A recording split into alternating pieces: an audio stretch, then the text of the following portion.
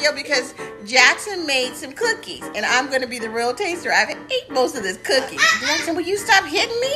I'm not hitting you. You're bumping the chair. Okay, this is not your grandmother's or even your mother's version of soul food. So if you've experienced a traditional soul food recipe, I have literally flipped it over and made it vegan. You know, trying to get this real tasting video done. I'm gonna take a bite of this cookie.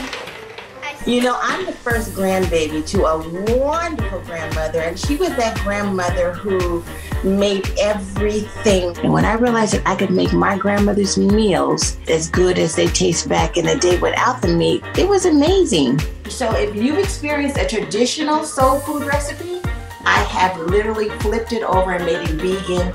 I fed the mayor of San Francisco, Google, You're forgetting the vice president, ma'am. I'm making old-fashioned butter beans.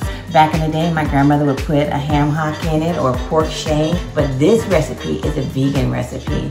You're gonna love it. And I've mastered it. Wow, so it sounds like you don't have to sacrifice your favorite dishes. You can still enjoy them. So basically, I'm by myself trying to do the video, trying to be the real taster to this cookie. Hi. It's too late. Get out. Get out.